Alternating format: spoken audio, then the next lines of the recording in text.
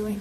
Okay, so I was just heading out to show you guys the garlic beds and just what they're looking like. Today is March 20th in Michigan, and it was nice and sunny out, and now it's snowing.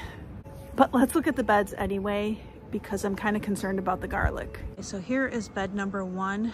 I can put the garlic planting video down in the description box if you want to check it out, because I planted over 200 cloves of garlic between this bed, part of this bed, and then I did some back behind my garage back there. I did a patch of elephant garlic. But now you can see it's all coming up, which is great, and I'm really excited about it in a way, because I was just so worried that, you know, as a gardener, I'm super new at this.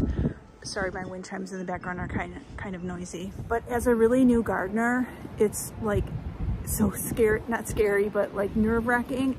Every time I plant something, and it's just like, it feels like nothing's gonna come up and nothing's going to work. And so it's just a miracle and just so great that I'm seeing all this growth with the garlic. I'm just a little concerned that it's March 20th and it's snowing, and like, what's gonna happen to the garlic now? It's been cold for a couple days. We've had such a wide range of temperatures. I can't worry about it, because what could I really do about it? I mean, comment down below if you have anything to say about it. I've looked at some stuff that my gardener talked about, M.I. Gardener. He's got a great channel. So I think basically he says not to worry about it, but I just wanted to show you guys what's happening out here. And I'm just really excited for this coming gardening season and to get things planted. I'm working on sweet potato slips, which I've never done, and I'm just hoping that everything works out. As I'm getting ready to edit this video, I also wanted to say I was really worried about the garlic because I have a lot of squirrels in my backyard, which I love squirrels and everything about them. So I don't have a problem with that, or, you know, sharing a tomato here and there or whatever, but they were just furiously digging in my beds after I planted the garlic. So I was just really worried that they took all the garlic. It was keeping me up at night and wondering if they were taking all the garlic and eating them, or, hi. I didn't know what was going on.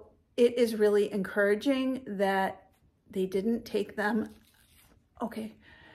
It's really encouraging that they didn't take them, and I think that they were just burying other things in the bed. So I just wanted to mention that was another one of my big concerns, and I'm just so happy that it's happening.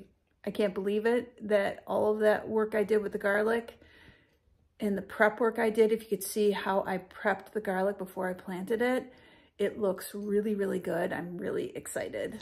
And then just real quick, for reference, it's not going to focus now with me pointing, but real quick, that is the elephant garlic patch, and it's also going to be my home to chives. I have a lot of chives back here, so hopefully they'll come back up, that I have back here and that I've transplanted back here, garlic chives, regular chives. So hopefully we'll have chives and elephant garlic. But as you can see, also the elephant garlic is popping up, which is super exciting. Hopefully nothing to worry about here given the crazy range of temperatures that we're having, but that's the elephant garlic. Fingers crossed. Just wanted to say a quick hello. Thanks for watching. I'll put some videos down below and a couple here for you to check out between now and my next upload. Give this video a thumbs up if you like it. Subscribe if you want to see more of my content. I upload every other day, and I can't wait to see you next time.